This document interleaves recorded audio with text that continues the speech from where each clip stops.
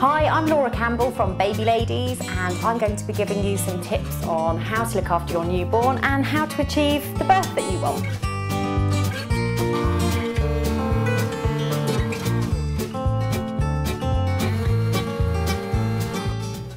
I'm going to talk about how to look after your newborn.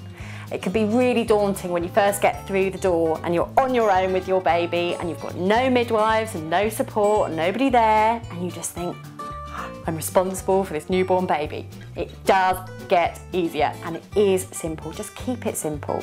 So you're going to get to know your baby. You're going to get to know their different cries. They're not always hungry. So really simple checklist to go through.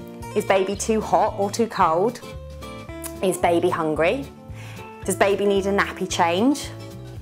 Or is baby just tired?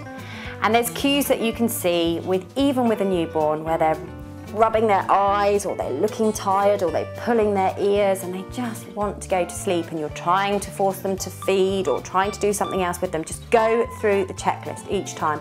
Are they hot or too cold? Are they, do they need a nappy change? Are they hungry? Are they tired? So you just keep going through this routine, and baby is gonna cry. It's a newborn baby and it's their way of communicating. So try to relax and not get too stressed about that. Baby's also going to sleep a lot. On average, it's about 18 hours when they first come home.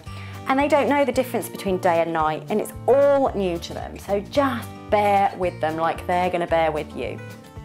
The thing is, they're not going to sleep for longer than 3 or 4 hours generally. So for the first few weeks, you are going to be up in the night and you are going to be attending to your baby a lot of the time. But it gets easier, and by 12 weeks, you're going to have it sussed and you're just going to be absolutely brilliant and fine together.